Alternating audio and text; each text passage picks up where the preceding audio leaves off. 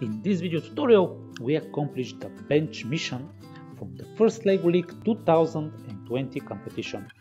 For this, we use a LEGO Education Spike Prime robot and an attachment and robot that are built only from parts that are in the set. The goal of the mission is to put these 4 boxes in the specific place in the mission model and to take back part of the bench to base.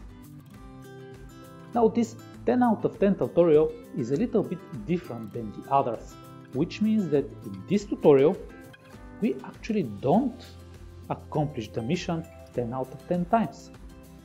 What we decided to do is to show you one of the first versions of this attachment that we built to accomplish this mission model.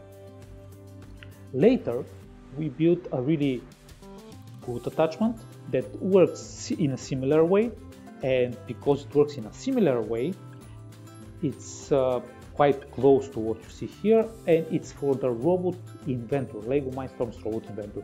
We will provide a link in the tutorial for the other tutorial where the attachment already works. But what our idea here was to demonstrate all the different ways in which an attachment probably does not work. Like, you see, we push on the bench and now we can't lift part of the bench, we can't move forward. Then we do another try. We push and it locks and it leaves the attachment in a bad state. Again, mission failed. Then we move again. The basic idea is to move, push with the lever and return the part of the bench back to base. But we can't grab it. How does it work? Like this. And then we lower the 4 boxes. So this is a perfect run that you just saw, but it's very difficult because the whole attachment is quite complex. You must push, you must lift, then you must drop certain parts at a specific place, and it's a difficult mission with a difficult attachment, complex attachment.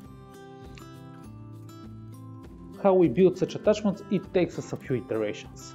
So even though you see a lot of the end results in the tutorials of all the different attachments that are working 10 out of 10, what we would like you to know is that this is something that requires a lot of work.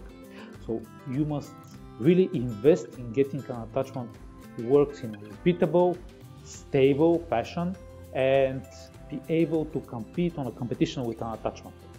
So it takes work. It might seem easy, all the ideas that we're sharing, and I hope they're easy and clear, but it gets some time to make it happen. And that's part of the thrill, part of the excitement of the competition. How do you get an attachment that works 10 out of 10 or even 8 out of 10 times?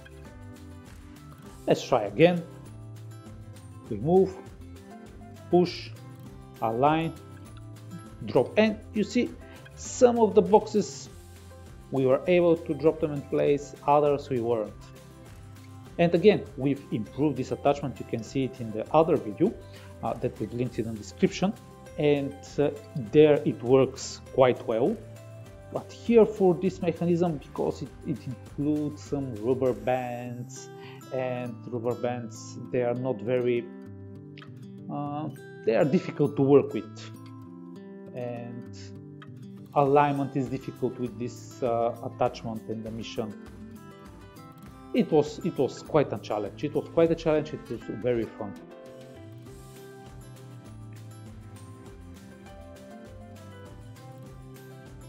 Nine successful runs.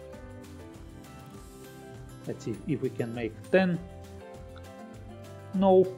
9.5, 8.5. Not great, not terrible. This attachment works at about 50% of the cases. So this is how an attachment that works 50% of the cases look like.